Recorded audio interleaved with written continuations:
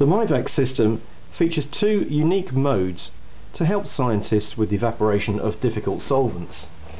It is possible to select in this mode the use of either alcohol or water, and these are displayed here. In these modes the vacuum is pulsed to ensure the most efficient evaporation of the solvent, and again selection is automatic. Once alcohol has been selected, you can then proceed in the normal way to select time or temperature,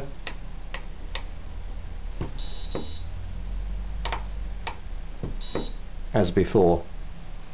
That's really all there is to it. To actually start the machine, once you've set up a program, you can then select manual or automatic end of run, and there is a manual stop button here.